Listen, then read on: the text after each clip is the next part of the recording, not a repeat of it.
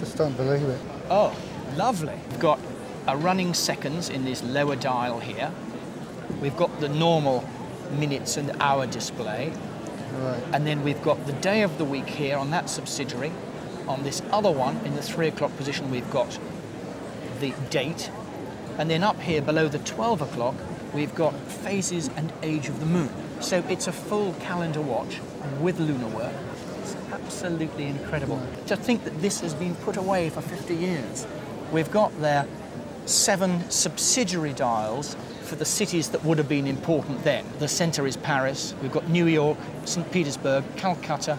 Would it have been used by a traveller, or is it just a novelty to have the times of the different cities? I think we could say that's a seriously rich man's toy. Today, realistically, one would be looking around £4,000 as a starting figure.